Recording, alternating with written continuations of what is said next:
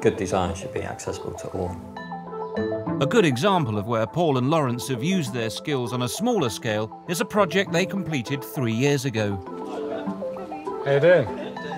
Yvette and Mark Sanders asked for their ordinary 2-up, 2-down mid-terrace property to be completely remodelled into a high-impact home. The brief really was to completely start again and just create a really sort of nice living space. Obviously taking into account the sort of amazing views they've got from every level really. So right from the start we were on the same wavelength. Paul was one of 6 architects we interviewed, and almost immediately we knew Paul was the man.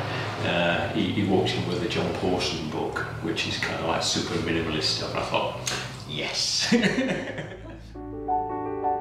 To transform what was a run-of-the-mill mid-terrace into this unique and minimalist home, every interior wall and floor was removed, and the living space was completely redesigned. One of the nice things about this property is that it's kind of from the outside, it kind of looks completely standard, and there's something kind of really exciting and nice about just coming to the front door, and there's a kind of hint that there's something going on. But it's not until you get inside that the place opens up and it's become something that we think quite special.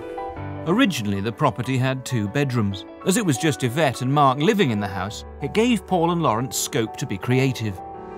Above us, we've got this nice sort of almost like double height space that leads up to the master bedroom, which is gallery to this space as well.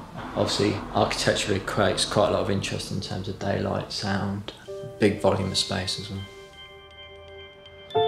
The total cost of the build was £130,000, and it took 8 months to complete.